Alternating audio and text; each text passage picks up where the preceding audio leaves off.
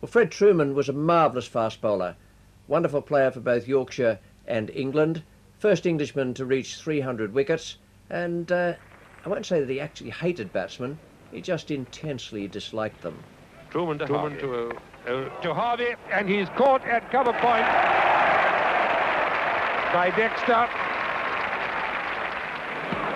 Trueman to O'Neill. O'Neill caught. Cowdrey. Trueman to Simpson. And he's clean bowled. A clean bowled. Rather a desperate stroke, it looked to me. Trueman to Benno, and he's clean bowled him. Benno bowled for naught for the second time in the match by Trueman. Trueman now to Mackay. And he's caught behind the wicket.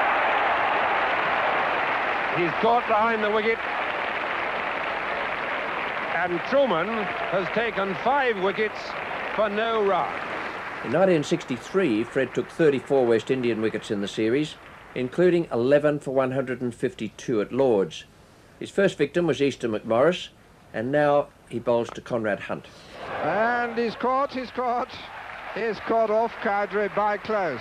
Basil Butcher was next to go, caught by Barrington for 14, and now Rowan Canai takes strike. Trueman coming in. Oh, beautifully caught. Beautifully caught by Edwards. Trueman now to Frank Worrell, the West Indian captain.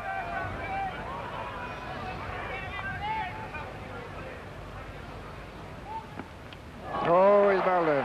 He's bowled in. Trueman coming up now to Murray. Oh, he's skied. He's going to be caught by Cowdrey, and he's caught him. Murray out, caught Cowdrey. West Indies had a first innings lead of 4 runs. Fred Trueman bowls now to McMorris. And he's caught by Cowdrey.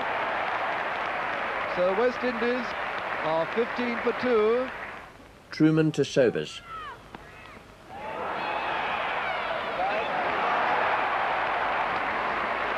Garfield Sobers comes in, caught at the wicket by Parks.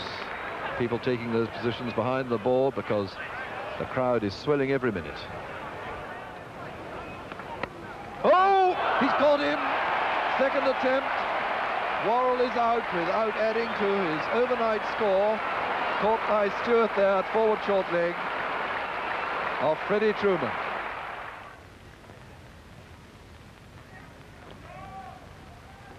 He's out, is he? Yes, caught by Parks. Murray is out for 2, and the West Indies now have lost 2 wickets this morning and are 224 for 7. Here's Wes Hall now facing Trueman. Oh, he's out, caught at the wicket. Well taken by Parks. The thrilling climax of the match meant that any of 4 results was possible off the last ball. The actual result was a draw. The Edgbaston Test brought 12 more wickets for Fred, 5 for 75 in the first innings. And with the West Indies needing 309 to win, it's Conrad Hunt taking strike to Trueman. And that's caught. He's out, caught by Barrington at second slip. 72 for 4. Here's Kenai, one of the great stroke makers. Caught by Locke. He's out, yes, he's out. Off his hand, as you can see. Trueman to Worrell then. Oh, beautiful ball. Yes, he's out, caught at the wicket. Caught by Parks, a very fine edge. Out! Out, caught. So young Murray is caught by his opposite number, Parks.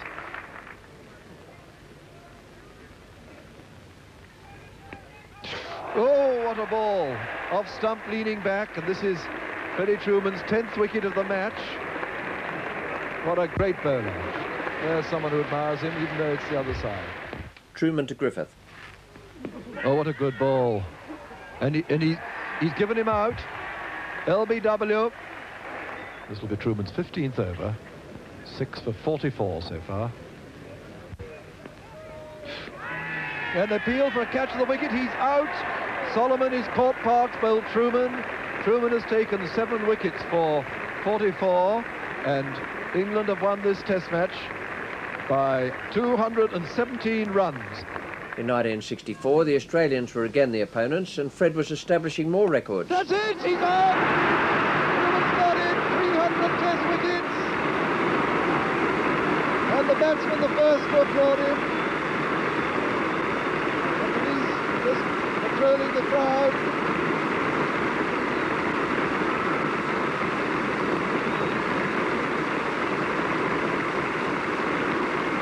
Oh, what a great moment, and he's hugging Cowdrey, who caught the catch.